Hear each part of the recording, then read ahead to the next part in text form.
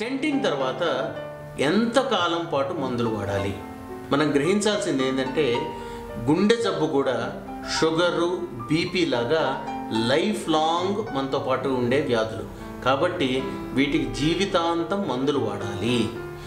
ఏమైతే మందులు మనం వాడతామో వాటి యొక్క డోసు క్రమేణా తగ్గుతుంది, నంబర్ ఆఫ్ మెడిసిన్స్ కూడా క్రమేణా తగ్గుతాయి. కానీ పూర్తిగా మెడిసిన్స్, గుండె మెడిసిన్స్ ఆపే అవకాశం ఎంత మాత్రం లేదు.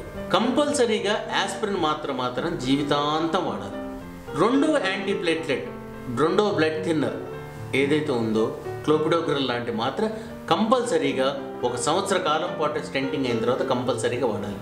ఏసీ ఇన్హిబిటార్స్, బీటా బ్లాకర్స్ అనే మందులు మరియు స్టాటిన్స్ కూడా జీవితాంతం వాడాలి. కాబట్టి ఆస్పిరిన్, దాంతోపాటు క్లోపిడోగ్రిల్ మాత్రం సంవత్సరం కాలం పాటు, మిగతా మందులు AC inhibitors, beta blockers, statins, వాటితో పాటు ఆస్పిరిన్, ఈ 4 జీవితాంతం వాడటం గుండె జబ్బు పేషెంట్లు స్టెంటింగ్ అయిన తర్వాత ఎంతో ముఖ్యం. అది పాటించకపోతే తిరిగి హార్ట్ అటాక్ సంభవించే అవకాశం ఉంటుంది.